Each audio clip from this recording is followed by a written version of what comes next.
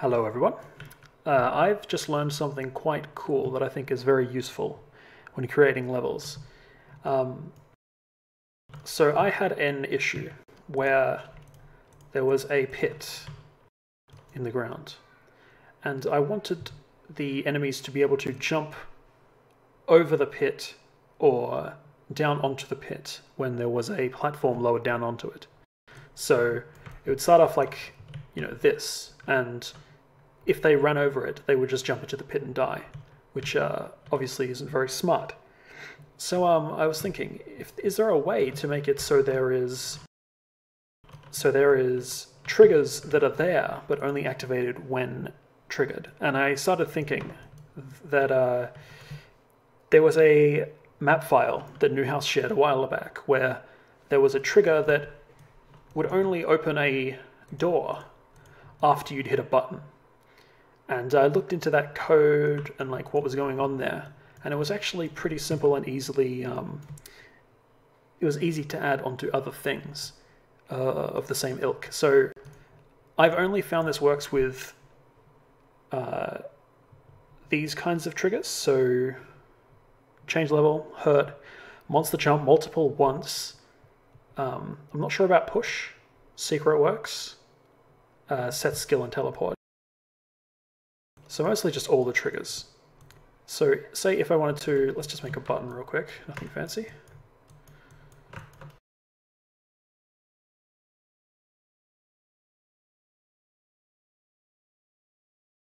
All right, so there's our very ugly looking button. And say I wanted to have our Hell Knight mate jump down after we hit that button. But only after we've hit that button. So we'll make the monster jump as we would normally. And as you can see, it's just a normal monster jump.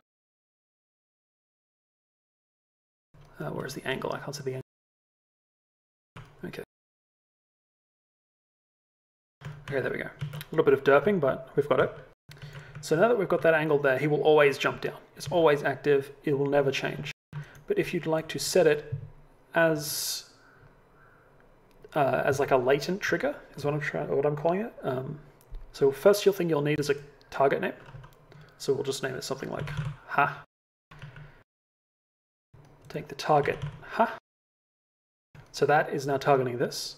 This one doesn't do anything right now. This will just work as normal, I'm pretty sure. So then we will change class name. Whoops. So where it says class name, we'll change that to use. And we'll make a new property, name it class name, and make this info not null. Now this should work. I think you need to set the speed and the height manually because it will not be inherited by like, it'll not be set by default. So height. Yep, height. Oh, that's health.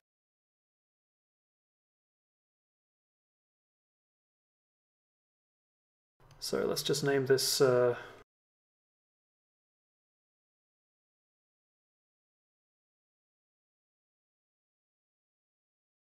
test 1.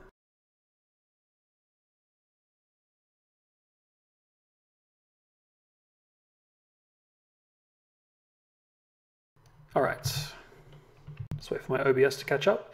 Okay, so my buddy cannot jump down. He's hitting the trigger constantly, he cannot jump down. Hit this button. Oh, you need to come back around here. You're being very naughty. And see, he can jump down. So let's just have a look at that again. So he cannot jump down. And now he can. So this works for, or at least it should work, for every trigger type. So let's say that we wanted to put like, let's just say there's a portal here, right? And this is the level ending portal. But say that it's a door and maybe it doesn't show up until later on. So you want this, or actually here's a better idea. The change level is always active, so you can leave the level, but it'll give you like an AD style leaving message. So we'll set it to multiple. We'll set the weight to 2. Where are we at? Message.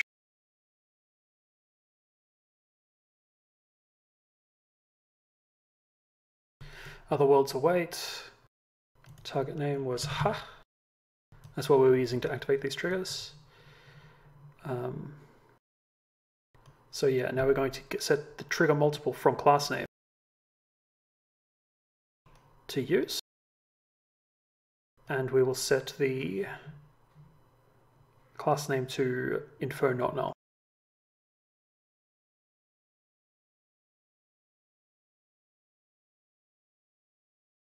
All right, and maybe just to be fancy, we will set an angle.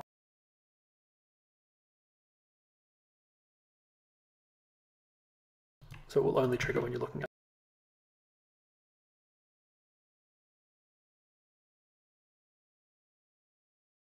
All right.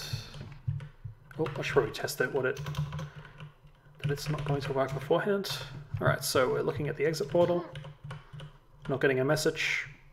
No matter where we look, we're not getting a message. Nothing's in the console either. So hit this, walk back over.